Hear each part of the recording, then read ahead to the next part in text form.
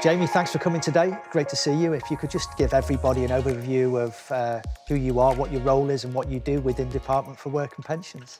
Currently interim head of hybrid cloud services operations, which is basically the operational availability of our private cloud platform and also our public cloud areas. So Jamie, if you could just explain who your internal customer is and what are the service level expectations of you and your team? So our internal customer is the application teams that support the British public in the job centres, and in this time of need is obviously at its highest. Absolutely, yeah. So even day to day before all of COVID and everything, the service expectations on my team is pretty high, and we have a 24-hour support team. At the moment now, it's through the roof. Like we're expected to respond within sort of 20 minutes to an hour to get the services back, and it affects sort of £1 billion worth of payments. If you could just explain some of the limitations of your earlier environment and infrastructure and how those affected the business. Yeah, so historically DWP's been with third-party suppliers, so it's a lot of legacy equipment that's been really costly to maintain. They don't make a lot of it anymore for a start. It's really insecure, costs a lot to run and things like that. So yeah, it's been a good transformation. What are the biggest business challenges that the department's facing today? Pretty much keeping up with demand. The transformation's full speed ahead now, so we're delivering new services daily by the hundreds and things like that, and keeping them cost effective, so right size, right place for them. So that flexibility of moving workloads around, of the private cloud, the public cloud, and the right platform for hosting that information. And what are some of the benefits that you found from moving to a hybrid cloud strategy?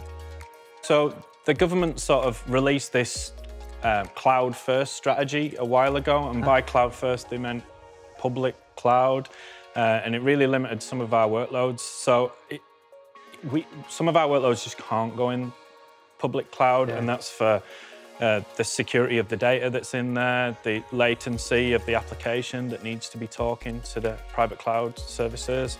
And some of the services they're not cost effective to go up there. So we need that flexibility within the organisation to choose where we want to put our workloads. Would you say it's like cloud appropriate is probably a better phrase? Yeah, I mean cloud appropriate definitely, but I think just that we've got two clouds now. We've got a public and a private cloud, and which one of those we choose depends on what kind of workload wants to go in there. Okay, brilliant, okay. Could you explain about some of the other things you've been able to focus on since you've deployed the Nutanix hybrid cloud platform? Yeah, because the service availability of the platform is far greater than the previous legacy platforms that we've got. It's meant that the guys can improve on the service and make sure it's available 24/7. They can focus on their development and training and deploying new solutions for the DWP. Could you just explain about some of your vision for the future as where you see the Nutanix cloud platform going within the department? So the department's really looking to bring public cloud services into our private cloud offering, and doing that by enabling them within our Nutanix platform is what we're looking to do. So things like platform as a service, database as a service, Nutanix files, and we're looking at Karbon as a container solution at the moment as well.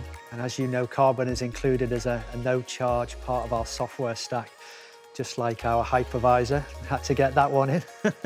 Yeah, and it's been great working with you guys so far as well, because it means that we've got it in our labs already. The reps that we've had have talked us through some of the options for what we're going to be doing with it. Good, okay. Jamie, can I just say thank you so much for your time this afternoon. It's been, a pleasure working with you, and it's been a pleasure working with the Department for Work and Pensions. You really are a great customer, so thank you, appreciate it. Thank you very much for inviting me.